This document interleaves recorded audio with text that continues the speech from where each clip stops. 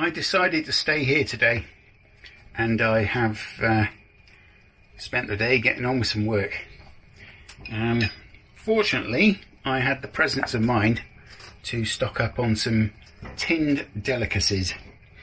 So I'm having for my dinner tinned chicken in white sauce, into which I have put some tinned garden peas, and I'm going to have that with tinned new potatoes. Just heating the potatoes up, and also the chicken in white sauce with the peas in it. Looks rather nice.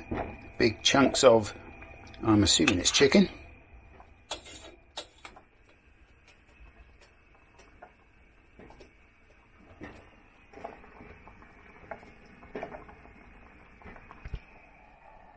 Right, let's try this out. Doesn't look half bad, really.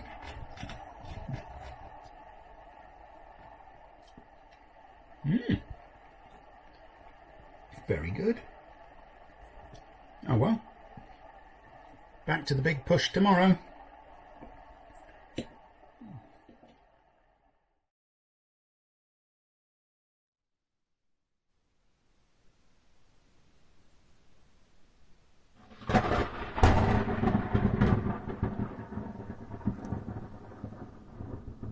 Holy crap.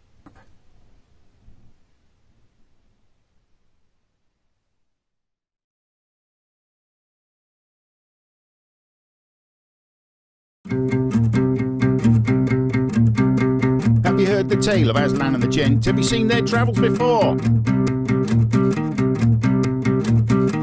Well, did you know that they're back again and cruising the canals once more? Sold up downsides for a minimalised alternative life afloat. Going boldly where thousands have been before. One man, one life, one boat.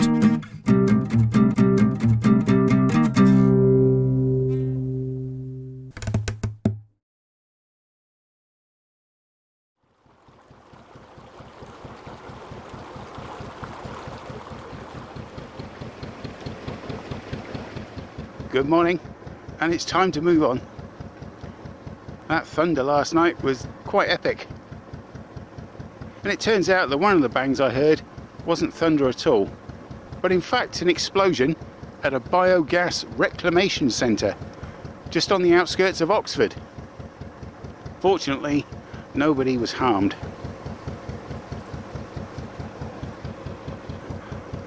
Today I'm going to be travelling about 7 miles to a little area called Enslow.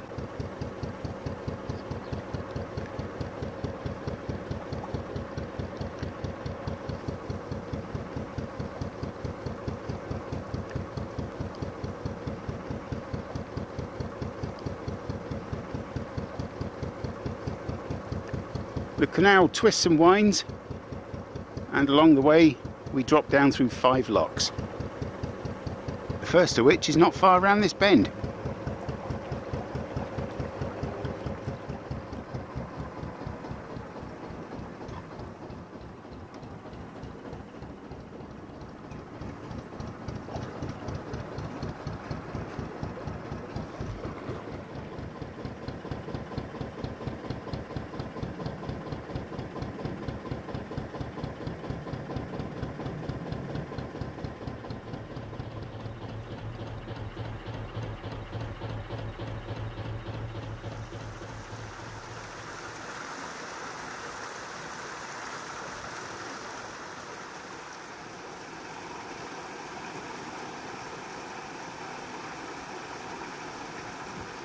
A real sense of remoteness here, and I would quite happily stay in this area a lot longer, but as I say, I don't have the food supplies. I just have a few tins. I mean, this morning I had tinned chili con carne for breakfast. I have 2 more tins. I have a beef curry and another tin of chili con carne, and potatoes and beans. That's just basically one small meal a day. I have absolutely nothing else, so I need to get to Kidlington tomorrow. Yeah, it's even on the canals. I mean, Oxford is what, 20 miles away? But even on the canals in Little England, it's easy to find yourself in a bit of a sudden situation, and you think there is nothing for miles around, and I have no food. I could start getting malnourished. Yeah, and it creeps up on you. You don't even notice. You're suddenly like, whoa, you know, I need to get to Kidlington tomorrow to buy food. Amazing.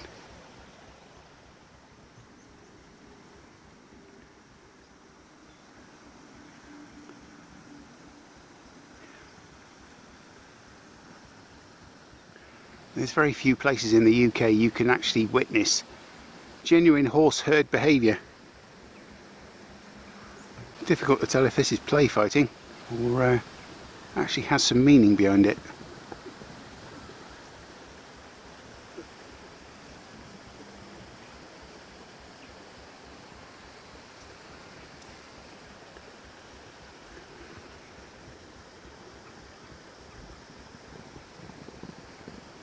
I could stand and watch that for hours, but I need to get on.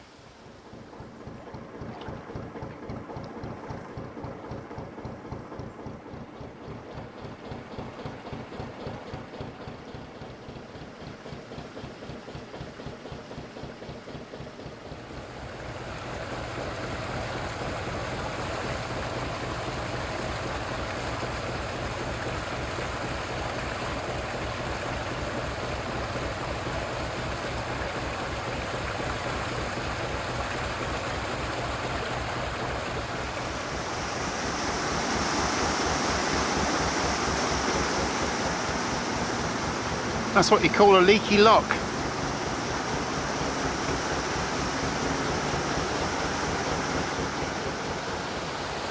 And the beam on this lock had rotted away, so they chopped the bad bit off and bolted on these scaffold boards as a makeshift repair. Very effective.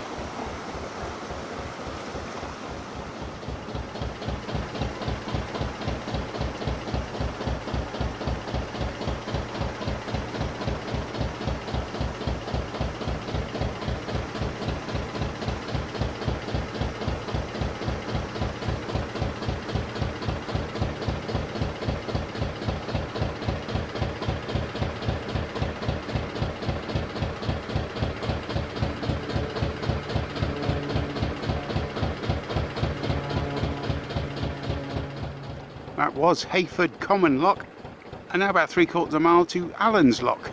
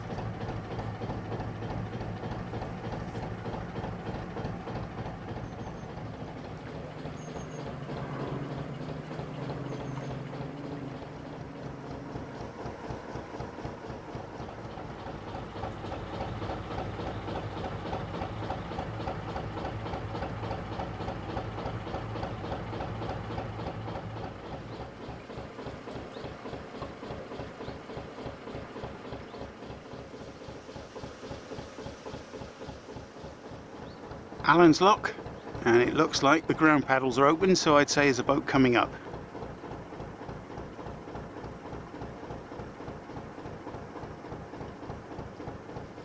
Actually, the lock must have been almost full because they're filling it back up because I came along. How cool is that?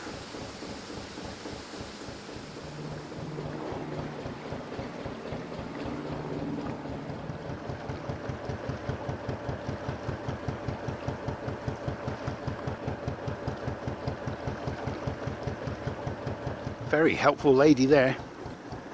She used to live in Oxford, but she said it was always her dream to move to Upper Heyford so that she could work the locks for passing boats. The lady also mentioned that coming up is Lower Heyford, and not only is the water point here, there's also a train station, and she says that within 15 minutes you can be in Oxford. I mean, the only reason I need to get to Kidlington is to get food. What if I moored up, got the train, went into Oxford and got my shopping? It adds a lot more variables, a lot more things that could possibly go wrong. I mean, there's a lot of train strikes at the moment, and I wouldn't want to get into Oxford and then find the last train was like 3 o'clock and I won't be able to get back.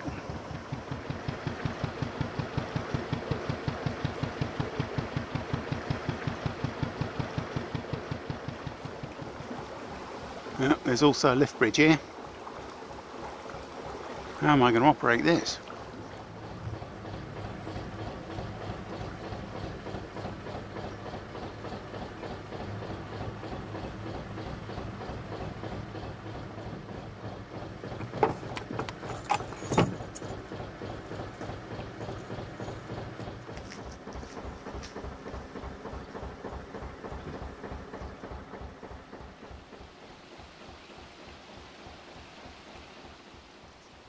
Ah, thank heavens it's hydraulic.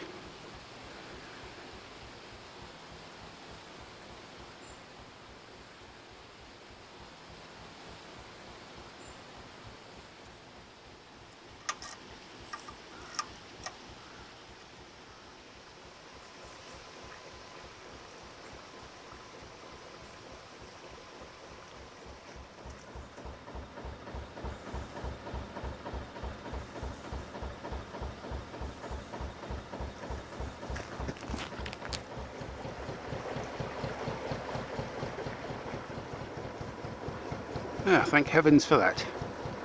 I was starting to get a few nightmares there.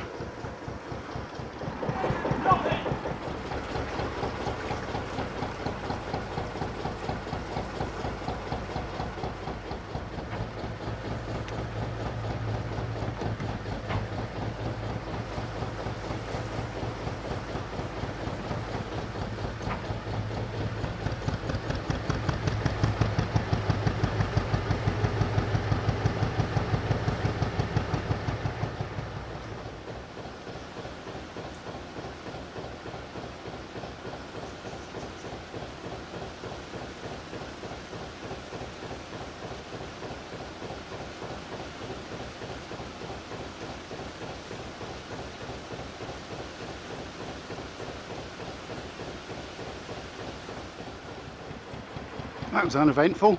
I don't want too many of those because they do take a significant chunk out of your schedule, especially when you're on a humanitarian mission like what I am.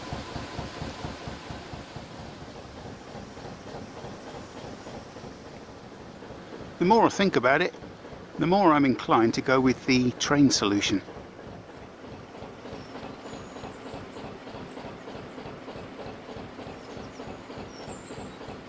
There's plenty of Armco along here.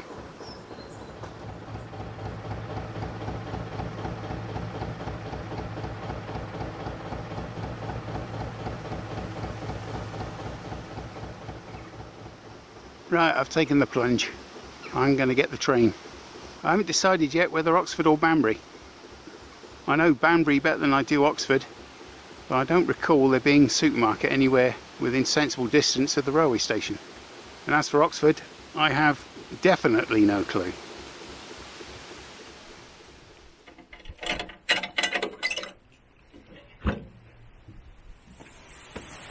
Right, let's go and get a train, eh? I have no doubt that Aslan will be fine there for 2 or 3 hours. Why wouldn't she?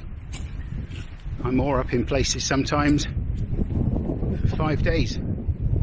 2 weeks in Banbury.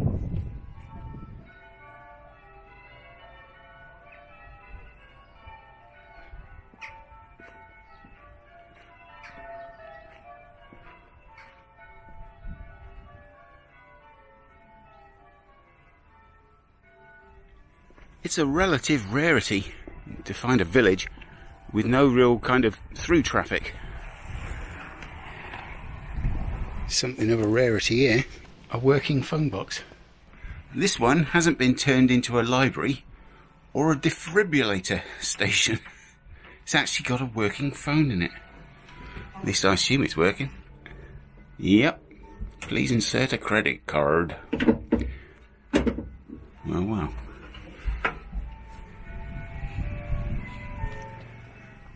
I think this has to go in the top 3 of my prettiest villages list. If not, number 1. So many thatched cottages, no new build that I could see, and not a through road. Back on the main road, but even that's quieter compared to some main roads I've been on, and heading towards the train station.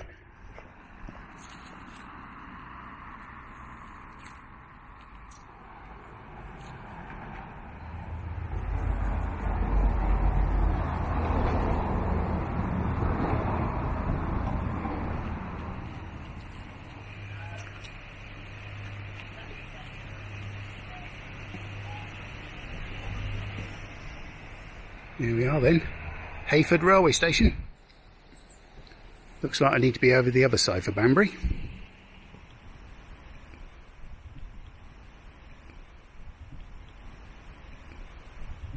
Oh my god, it says next train to Banbury 2:40. And it's now 2 o'clock.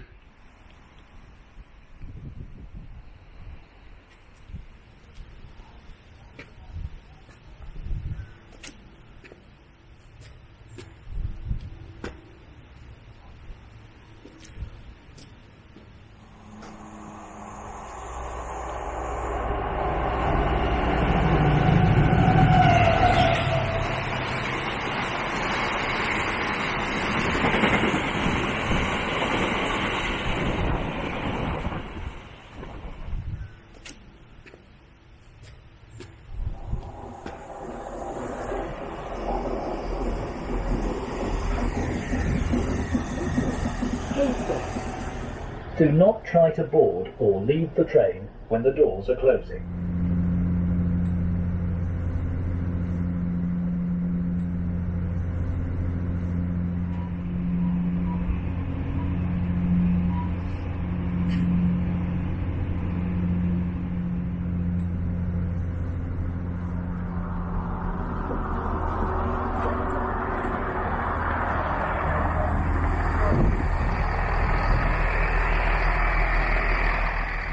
Well, that was a bit touch and go at one point.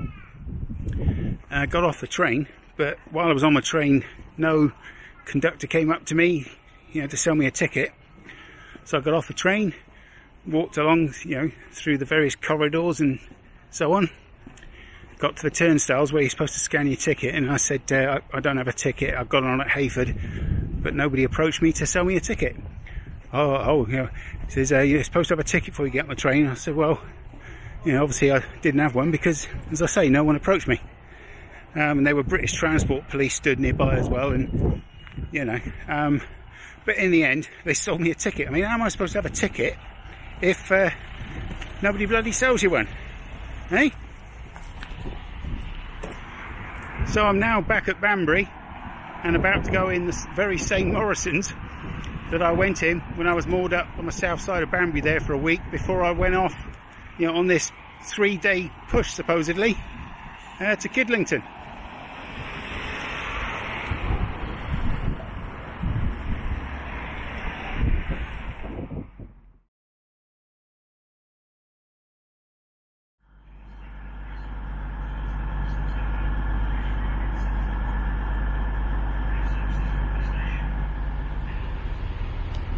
Welcome aboard this Great Western Railway service.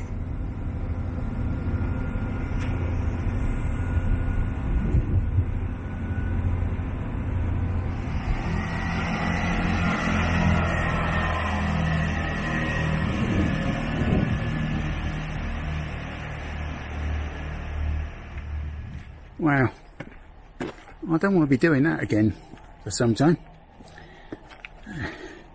I mean, it was fun, I've managed to somehow squeeze 5 days shopping into my backpack and a little carrier bag.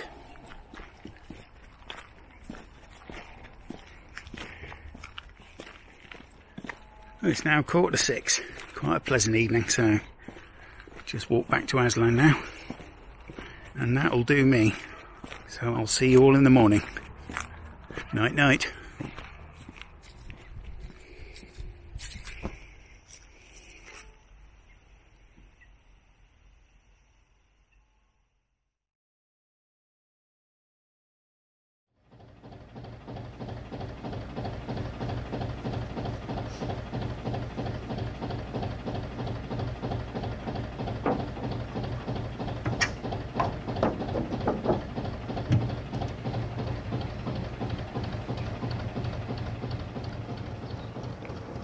Good morning, and what a game changer that train station was.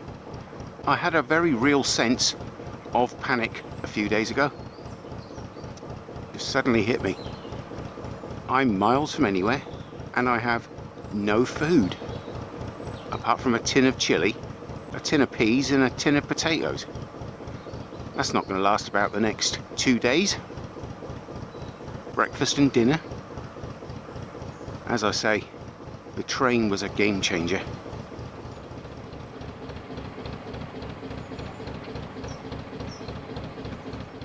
Today I will be getting to Enslow. 6 miles and 3 locks. Afterwards, it's around 3.5 miles to a mooring somewhere near Kidlington. Heyford Wharf.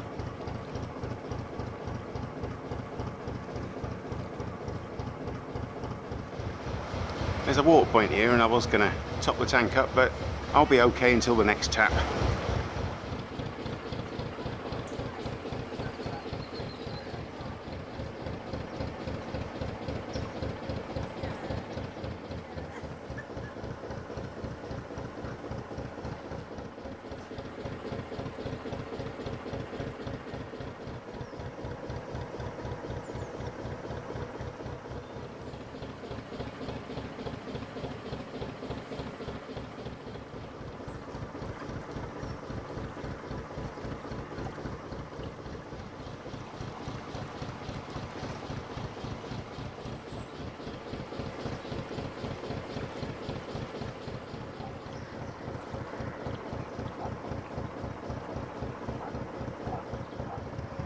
There's something quite surreal about 1 minute happily chugging along the canals, and then next you're on a train whizzing back to where you were a few days previously, and you cover that distance in the space of 15 minutes.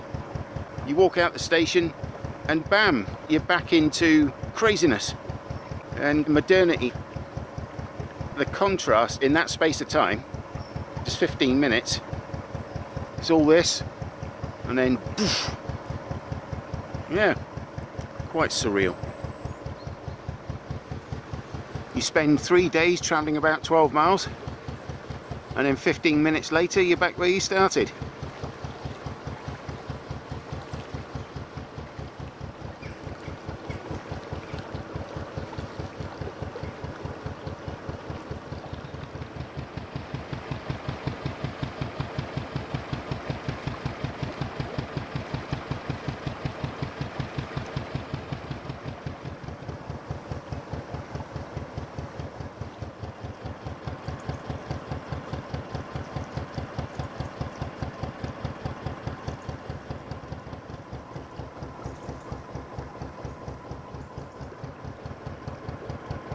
A 15-minute train journey can also take you from the city to this.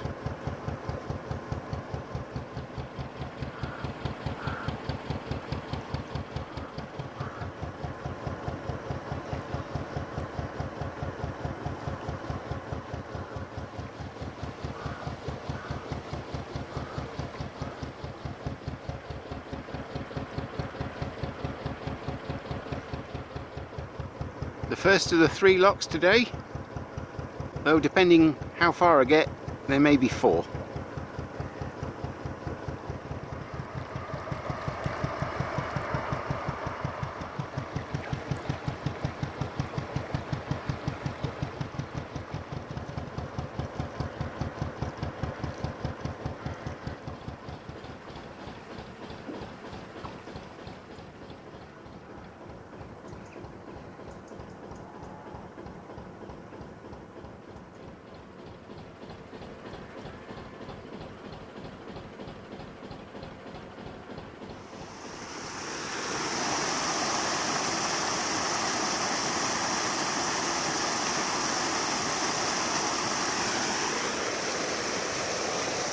I'm just going to check to see if there's a boat coming that wants to come up the lock.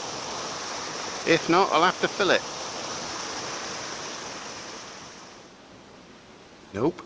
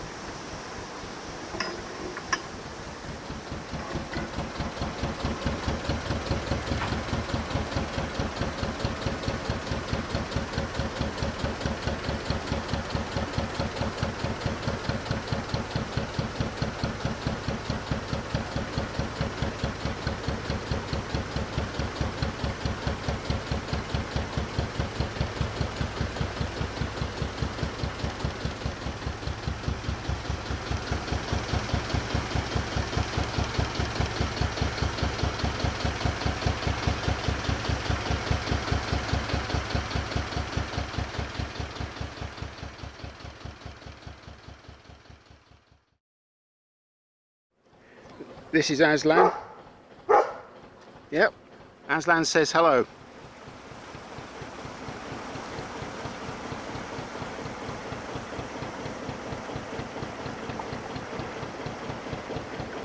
Bloody hell, that boat's leaning. Bloody hell, get your rope, quick. Oh my giddy aunt. I don't believe it.